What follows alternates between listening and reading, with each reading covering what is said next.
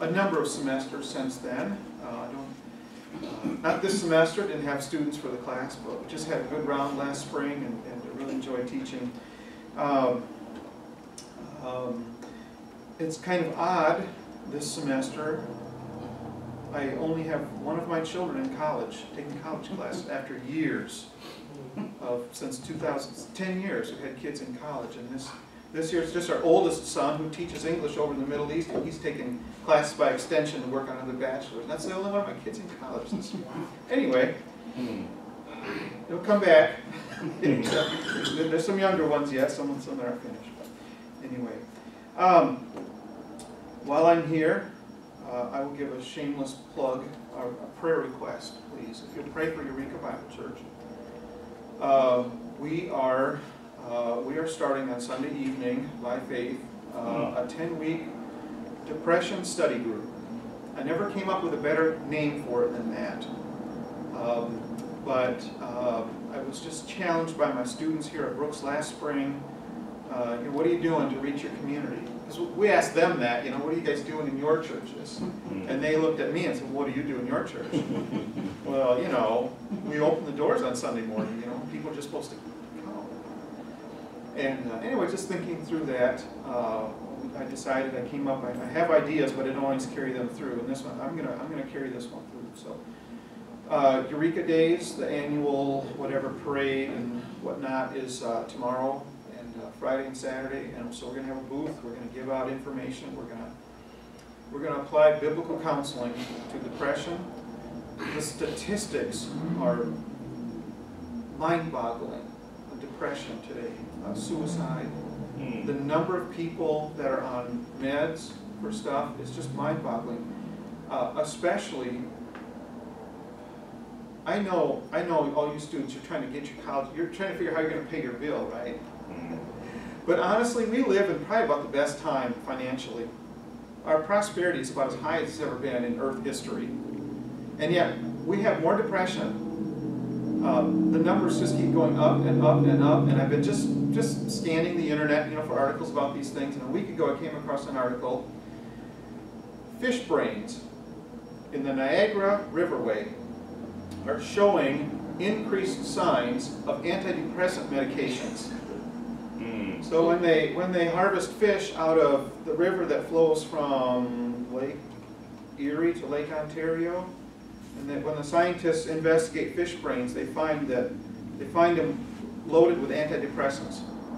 Because people take them, the body processes them, and they go out in the sewer system, and it goes into God's water supply, and the fish live there. And the fish are, I don't know if they're happy or not, but they're having abnormal high levels of serotonin inhibitors or whatever, SSRIs and so on. But anyway, at least they're not depressed. I don't know. If you got taken out of the water and your brain investigated, maybe you'd be depressed too. But anyway, so we just appreciate your prayers. It's one of the ways we're going to try to reach out to our community. We're going to work our way through Ed Welch's book, Depression, Up from the Stubborn Darkness, but it's going to be biblical counseling in a small group setting. It's not group therapy. It is not group therapy. It's small group discipleships, and we appreciate your prayers. I hope to have some good news to tell you. All right. Well, I'm going to be looking this morning in the book of Zechariah, chapter 12. And when I came up here on the piano is The Solid Rock. Oh, that's the song I was going to pick for today. And then Austin got up to read scripture, and he says, 1 Peter. I said, oh, how did they know? But he was in the first chapter, and I was in the second chapter. But anyway, very, very, very close. I want to look in Zechariah chapter 12 this morning, and I'm going to focus on verse 3. Zechariah 12 and verse 3, and in that day I will make Jerusalem a burdensome stone for all people. All that burden themselves with it shall be cut in pieces, though all the people of the earth be gathered together against it. The idea of the stone in the scripture is a rich metaphor, description of God. God is our refuge and strength, a very present help in trouble. We could have sung, "A Mighty Fortress is Our God" this morning. We have the picture of God laying in Zion a precious cornerstone. Jesus, of course, is the cornerstone, and upon Christ, all who come to Him are built up as living stones into a spiritual house. 1 Peter chapter 2. Christ is the foundation, but the rock that serves as a foundation can also be a cause of stumbling, a cause of crushing. And Isaiah chapter 8, verses 13, 14, and 15 tell us that, and other scriptures as well. Isaiah chapter 8. Sometimes turning to a page in the Bible is kind of like the way we play golf. You hit the ball past the hole, so then you hit it past the other way, and then you hit it past. I'm here. I'm in Isaiah chapter 8. I'm here now. Sanctify the Lord of hosts Himself. Let Him be your fear. Let Him be your dread. And He shall be for a sanctuary, but for a stone of stumbling, and for a rock of offense, to both the houses of Israel, for a trap and for a snare to the inhabitants of Jerusalem. And many among them shall stumble and fall and be broken and be snared and be taken.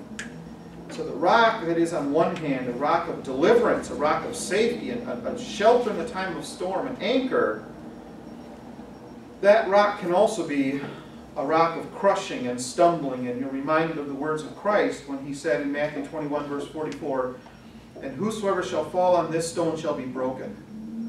But on whomsoever it shall fall, it will grind him to powder." And we understand when Jesus says there, whoever shall fall on this stone shall be broken. We believe Jesus is talking there about those of us who will come to Him humbly, mourning for our sins, come in brokenness. We come bowing, humbling ourselves before Him. And when we do that, then we're broken, but we're delivered. We're saved. And so those who will come before Him broken are delivered. But those who come before Him unbroken will be broken. And so here we have this statement in Zechariah chapter 12 and verse 3 that I want to dig into a little bit further. Let me, so we go to a quarter after, is that correct? Ish? Class resumes? Yes, sir. Class resumes. Okay. Okay. So I'm gonna shoot for a quarter after. All right. The book of Zechariah. I don't know why we don't hear more preaching from it. Last time I read, last year as I was reading through it, I said, well, why do we always turn to the book of Daniel?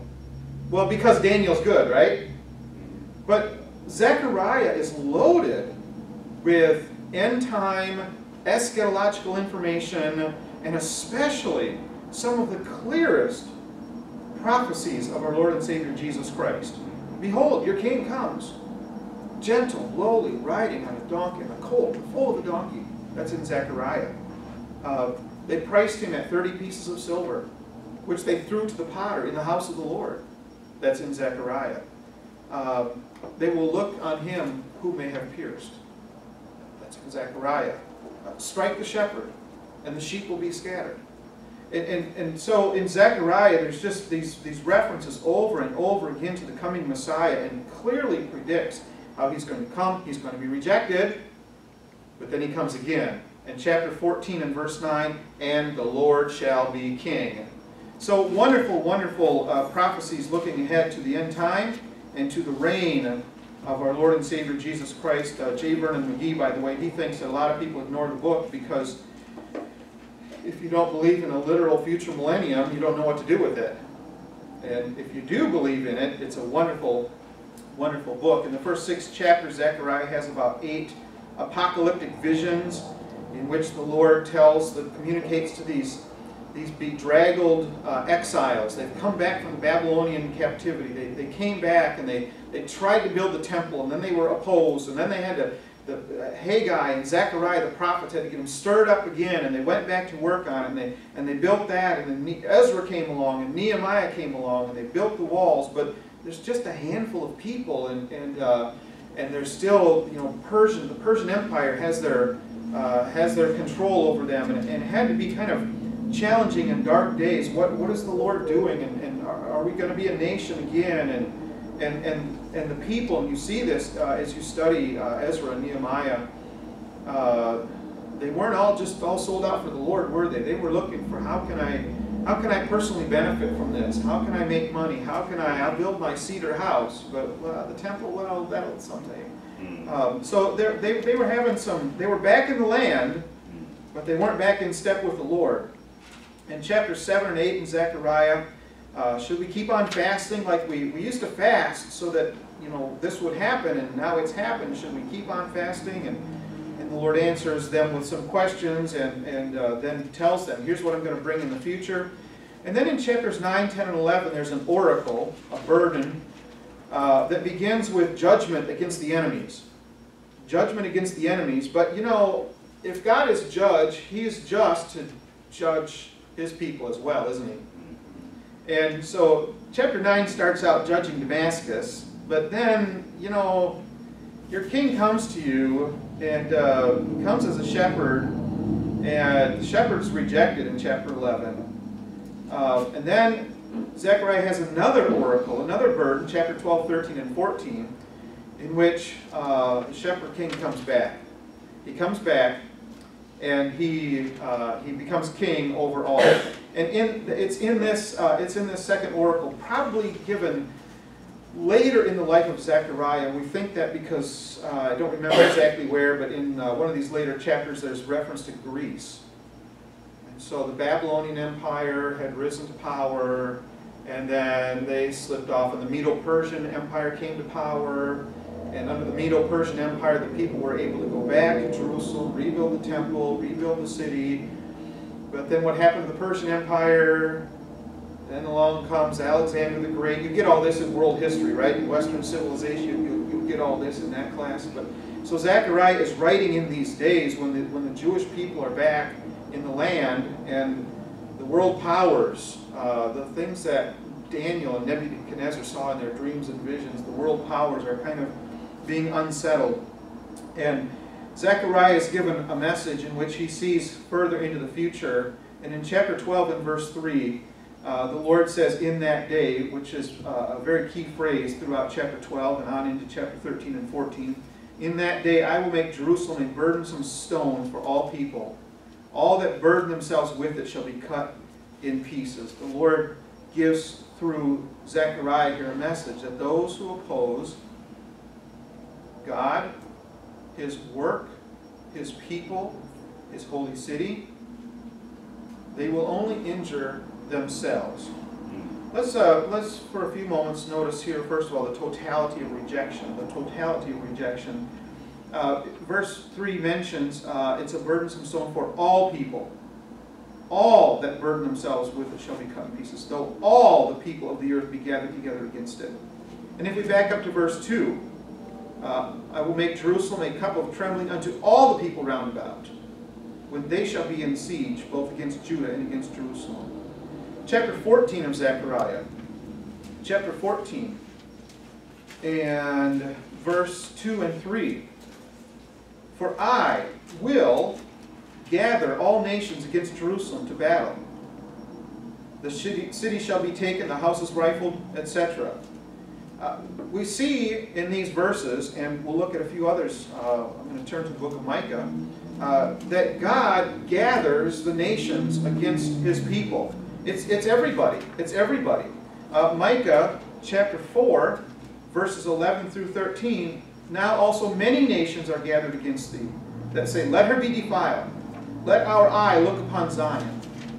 But they know not the thoughts of the Lord, neither understand they His counsel. For He shall gather them as the sheaves into the floor. Arise and thresh, O daughter of Zion, for I will make thine horn iron, and I will make thy hoofs brass. Thou shalt beat in pieces many people, and I will consecrate their gain unto the Lord, and their substance unto the Lord of the whole earth.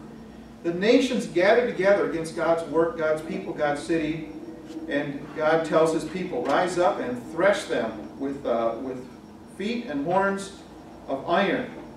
The book of Joel. The book of Joel. Joel, Amos, Obadiah, Jonah. Joel chapter 3. Joel chapter 3 and verse 2. I will also gather all nations and will bring them down into the valley of Jehoshaphat. And Jehoshaphat means? Jehovah is Shaphat. He's the judge. He's the judge. Jehovah is the judge. The Lord judges. And God says, gather all people. Bring them all together. I'm going to gather them. I'm going to judge them there. We could look ahead in the book of Revelation, chapter 16 and verse 14. The evil spirits gather the kings of the earth together against the Lord. Revelation 19 and verse 19. The beast and the kings of the earth gather their armies against him who rides on the horse with the sword coming out of his mouth. Who's going to win that battle? The one who's on the horse, right? Our Lord and Savior, King of kings and Lord of lords. He will and does win that battle. And then after the millennium, in Revelation 20, verses 8 through 9, Satan is loose for a little while, and what does he do? He gathers everyone who's willing, and they surround the camp of the Lord's people. And I love, sometimes I love that the Bible doesn't give us much detail. It just says, well, what does it say? Fire came down from heaven and devoured them. It doesn't, it's not, well, they flanked around this way, and then they went this way, and then, they, it's just poof. It's just poof, because that's all God has to do is say poof, and they're poof. So you see the totality of rejection. All the nations, they come, now the kings of the earth can't get their act together for 2 minutes. And maybe we should be thankful for that. What happened to the League of Nations? What happens in the United Nations? They can't agree on, they can't work together but someday, and I believe especially related to Antichrist, Antichrist is going to have some charismatic power by which he's able to get everyone to, hey, let's all get together and oppose this people, this work, this city. But they do not rule the day. They do not rule the day. God does. You see the totality of rejection. But you also see here the futility of rejection. And we see in verse 3 that all of these ones come together against Jerusalem. And what happens to them? Jerusalem is a burdensome stone for all people. All that burden themselves with it shall be cut in pieces. A burdensome stone. A weighty object that just loads people down. And the word burdensome, it's talking of a burden. It's the kind of thing that you would load your donkeys with a burden, with so much burden of earth or burden of wheat or whatever. You would load your donkeys. You would use a yoke. People would use a yoke to carry their heavy burdens. So a burden is something that weighs you down, that is heavy. And interesting, the word is used in Psalm 68, verse 19. Blessed be the Lord, who daily loadeth us with benefits, the God of our salvation. And God does that, doesn't he? He loads us down. Well, here, Jerusalem is made a heavy weight, a stone that weighs people down. And it says here that those who burden themselves with it will be cut in pieces. The word cut, lacerated, scratched, but deeper than that, gashed, cut. The word is used in the Old Testament, in the law, when Moses told the people, God told the people through Moses, not to cut yourself. Don't cut yourself. And referring, no doubt, to the heathen practice, we see it. It's a different word, but when Elijah challenged the prophets of Baal, call on your God, and it's a different word that's used there, but they cry out to their God, and they're dancing around, and they cut themselves. And Jeremiah 16 and 41 and 47 speak of this practice as well. Again, it's a different word, but seem to be speaking of this practice where the heathen would try to summon their God by cutting themselves. And here, this word is used. These people are going to come, and they'll be cut, lacerated, gashed by this. And interestingly, this is one of these places in the Hebrew where the word is doubled up, where they will cut themselves with cuts. They will lacerate themselves with lacerations. It's doubled up in order to intensify the meaning. well, to double up the meaning, to say it really strongly. And it comes across in your English translation. For example, the King James says they'll be cut in pieces. Well, the Hebrew doesn't say in pieces. So they'll be cut with cuts. They'll rip themselves up. And I know you carry some different translations here, but let me read some of these ones that I came across. New Living: on that day I'll make Jerusalem an immovable rock. All the nations will gather against it to try to move it, but they will only hurt themselves. And that's the idea here. They'll only hurt themselves. The English Standard: all who lift it will surely hurt themselves. And they take it there, the doubling up of the word, as a certainty. You're going to hurt yourself. You're going to hurt yourself. The CSB: all who try to lift it will injure themselves severely. New American Standard: all who lift it will be severely injured. Darby: all that burden themselves with it shall certainly be wounded. You get the idea. Those who try to kick against the stone, who gets hurt? Does the stone get hurt? The stone's not hurt by it. But those who kick the stone. An interesting story is told by Jerome. Jerome was a leader in the church about the year 400, and he was commissioned with collecting the different the Latin and standardizing it. There's more to the story than that, but basically the Latin Bible that was in use for centuries, Jerome took the various ones and made a standard. Anyway, Jerome, in his notes here on Zechariah 12, he tells about a common practice in Palestine and throughout Judea, and I think the Middle East at that time, and maybe still to this day in a different way. But Jerome tells about the young men who were ambitious to show how strong they were. They would lift rocks. And often outside the city or at some common place around town, there'd be some rocks, and the guys would, yeah, let me show you how big I can, and they would lift it up. They would, I can lift it up to my knees. Well, I can lift it to my belly button. Well, I can lift it here, and I can lift it here, and well, you can just imagine what happens with people lifting rocks above their head. Somebody's going to get hurt, right? Somebody's going to get hurt. And Jerome refers to that in connection with Zechariah 12 and verse 3. You start trying to lift heavy rocks, and you're going to get hurt. I grew up on a dairy farm in Wisconsin. Cows can be ornery. People can be ornery. Sometimes young farmers and farmhands and so on will be known to punch a cow. 1,500-pound cow, almost every year some guy in high school had a cast on his wrist. Oh yeah, what happened to you? I punched a cow. Wow. I never broke my wrist, by the way. I have a chipped tooth, but I didn't. I met one of our new neighbors the other day.